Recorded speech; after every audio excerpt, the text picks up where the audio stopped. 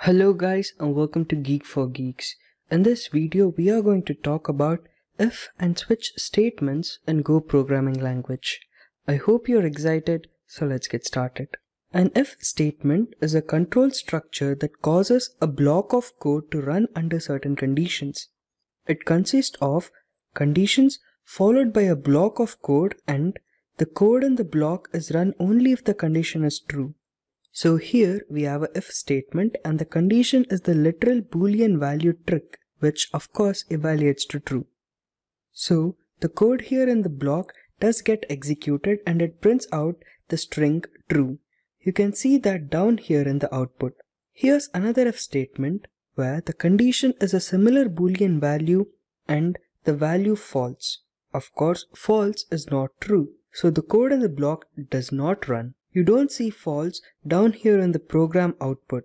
Here is an if statement with the actual comparison operator. The result of is 1 less than 2 is true. Therefore the code in the block runs and it prints out the string 1 is less than 2. You can see that here in the output. And here's another comparison. Is 1 greater than 2?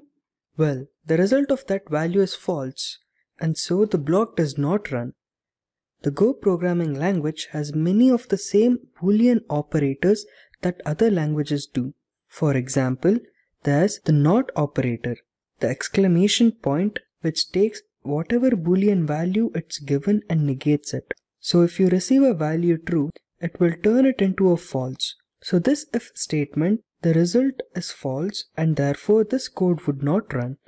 But this one takes the value false and makes it true. With the result to be true, the code in the block does run and you see that it prints not false down here. Here, the operator looks to ensure that the value on both the side of it is true. So, we have a value that is true on the left but false on the right. Therefore, the entire expression is false because both the values are not true. However, down here we have a true on the left as well as true on the right. Therefore, true doubles and true is the result. And thus, the code gets run. You can see it on the output. The operator with two vertical bar here is read as the OR operator.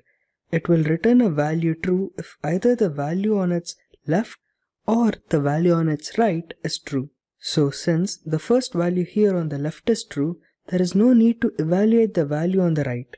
The result of this expression is true and it prints this line down here in the output. The case is same here.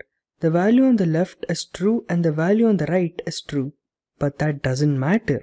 If either one of those had been true, the result would be true and the code here in the if block would have run. And again you can see it in the output. The else block goes after the if block and it runs only if the if block did not run. So here we have an if block and its condition is true. So it does run. It prints the expression if down here in the output. But what if we change this to a false so that it doesn't run? Let's try saving this. Run this. Now that we have changed this to false, the if block doesn't run. So the else block does. And you see else printed out here on the output. You can also use if else block. So in this code, the condition in the if statement is true. And so the format print line if statement gets run. But if we were to change that to false and rerun it, then the if statement doesn't run. So it checks if the if else clause which it sees is true, and because that's true, it will go ahead and run this block. If we were to change that to false as well, save that, rerun it, now the if clause is false. The else if clause is also false and therefore it runs the else clause and prints else. Now, as before, this code within the curly braces following the condition of an if statement is a block. And that means all the same rules regarding the scope of a variable applies. So down here, where we access this variable, that's fine because this variable gets declared before the if block here. And therefore it's still within the scope afterwards. But here, where we try to print within the if variable, that's not okay because it gets defined within the block for the if statement and therefore it's out of the scope down here. So if we try to run this, we will see a compile error undefined within if on this line. To choose between several different options using the if-else state, you would have to nest some of them several deep, which could be hard to read. So most programming languages, including Go, offers a switch statement.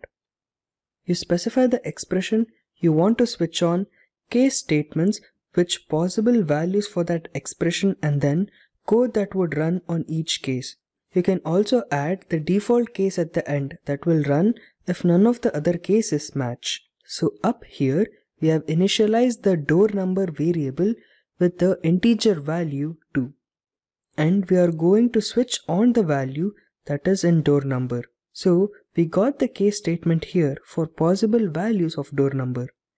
If the door number was set to 1, we would print the string new car.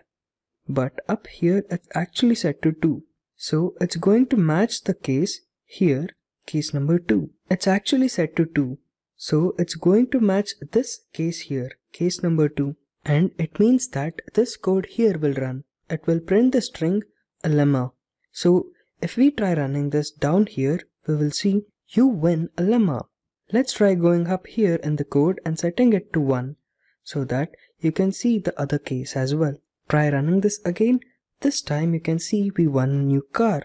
And if we set it to some completely different value, let's say we pick our door number 99.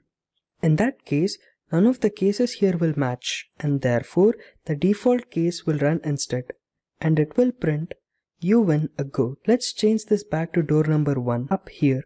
In some languages, the case after the selected case will also run unless you insert a break statement at the end of the case. In Go, only the selected case runs by default. So if we select door number 1, only door number 1 will run. But you can run the next case as well if you explicitly include a fall through keyword. So let's type fall through here and try rerunning it. And now we win both a new car and a lemma. Well, I guess this is the end of the video, guys. I hope you liked this video. If so, drop a like. See you in the next video. Happy coding until then.